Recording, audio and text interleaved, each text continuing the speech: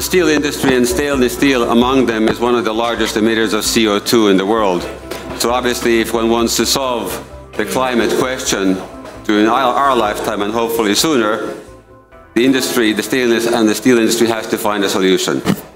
I know there's a lot of work ongoing at the moment, but I think one of the main challenges is that all the different players in the industry, whether it's suppliers, companies themselves, or our customers, really have to get on the bandwagon together. At the moment, our target is to reduce our emissions by 42% by the end of this decade. We are halfway on that journey.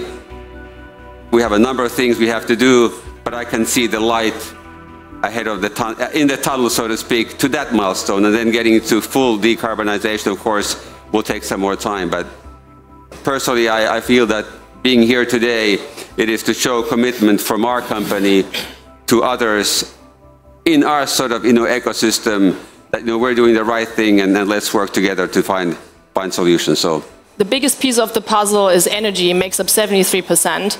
So what excites me, to your point, is really the speed we can add, like when it comes to achieving energy efficiency and decarbonization 10x faster. And especially when it comes to the hard to decarbonize sectors such as steel, super excited about the work we are doing with Finnish players like an Outokumpu to slash energy use, to slash emissions profitably. Right? So bringing dispersed data sets, data sources together from different factories, different machines, different locations, all into one unified data estate. And the numbers speak for themselves. So one of our biggest learning has been that in this sector, it's not just enough for us to do and make the best technology which has to be energy efficient, but it's also helping our customers and helping our value chain. Because until our customers decarbonize their energy consumption for their base stations, we don't achieve our Scope 3 targets. 95% of our Scope 3 is actually in Category 11, which is the use of our products. We did a study and we realized that so far with the first wave of internet revolution over the last 30 years, we have pretty much digitalized 30% of the economy, media, technology, banking, and so on.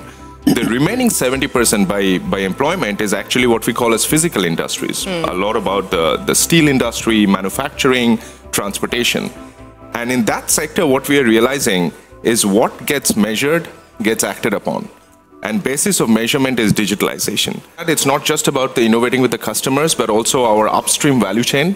Many of our manufacturing partners, many of the aluminum suppliers and the component suppliers are also innovating hard to go into low carbon materials.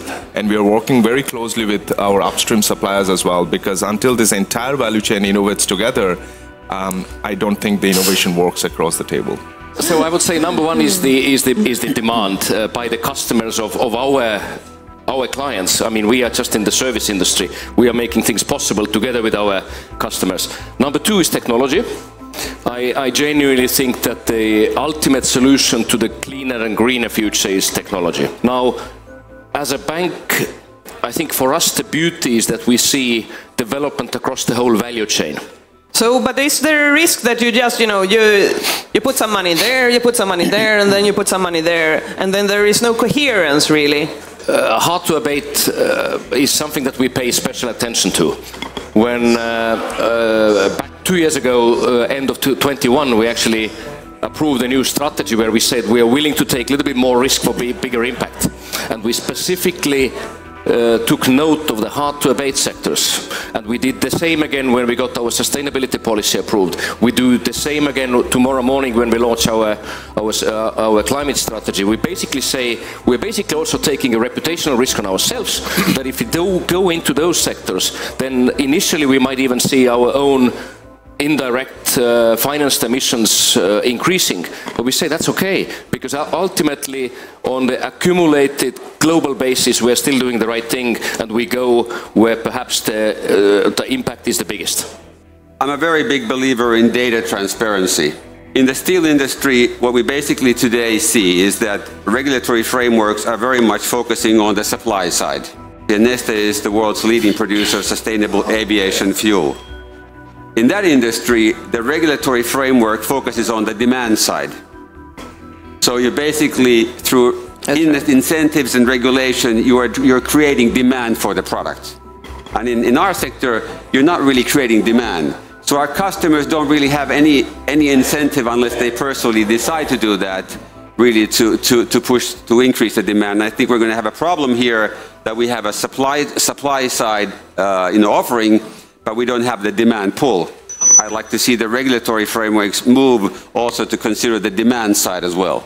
And we hear that a lot here in many of these events, that the demand side need to pay this green premium for the industry to be able to actually transform like on a large scale. And I would like to ask all of you what your best advice would be to sort of approach this whole value chain perspective, that you would go all the way from the supply side to the demand side and get this transition sort of speeding up on a broad scale. And deploying the right hardware technologies, data and AI will make this will optimize and make sure this happens a lot faster. And I think for me, to make that happen, right, it's all about doing your data homework first. Right? There is no AI without data. So it all starts with getting your data estate in order, because without that, right, you won't be able to unlock those cost savings, you won't be able to unlock those insights you were talking about, you won't be able to unlock new revenue streams with AI. It all starts with aggregating a ton of environmental, operational, financial data into one unified data estate. Building your data strategy doesn't have to be daunting. You can start small. You know, I think it all starts with focusing on that one use case, the most pressing use case you have for sustainability, cleaning up only that data. And then you can use that to inform your broader data transformation strategy and help you scale faster later on. I would like to make one more point here, because you mentioned a word that is probably the word and particularly close to my heart, which is transparency. In the end of the day, right, this all boils down to this. Any CEO, any CFO has that top of their mind when it comes to sustainability, because it's a big deal for their investors and their shareholders, because they have to get their ESG score right. And I can tell you, investors are now paying a premium for companies who can offer genuine transparency on how they got from it. But if I take that to the consumer world and with asset-intensive industry, one of the thought process that comes to my mind in terms of possible stimulation is perhaps stimulating and incentivizing circularity. Think about if consumers are incentivized based on the ability to recycle their washing machines or the products they own. It may be a faster way to incentivize the consumption of materials like steel and other materials that consumers own, instead of incentivizing for making them purchase decisions based on green, because some industries have tried to incentivize consumer purchase decisions based on green, and I would say that progress has been rather slow. I would not necessarily agree that the producers are not making an effort. We see that quite substantially happening across the different industries. And I think that's good news, and that it is a gradual process. You cannot, have a product that nobody buys, which is a perfect clean and green, and but it's too expensive for anybody to buy. So it's always a gradual process. I think each of these different actors in that supply chain would have to basically gradually take the next step, and I like the fact that what gets measured gets done, and I like the fact that some of it you can also incentivize by regulations. But of course, it's good if the market itself regulates and that it's the demand that incentivizes rather than just the pure regulations. But I think regulation is also, and the reporting standards is an important issue as well. So I think that would be my call to action as well. Let's rethink the green premium as an innovation premium. I want to leave you with one statement and one sort of question. And my statement really is that, obviously the green transition, this is not for free. That we cannot decarbonize without a cost.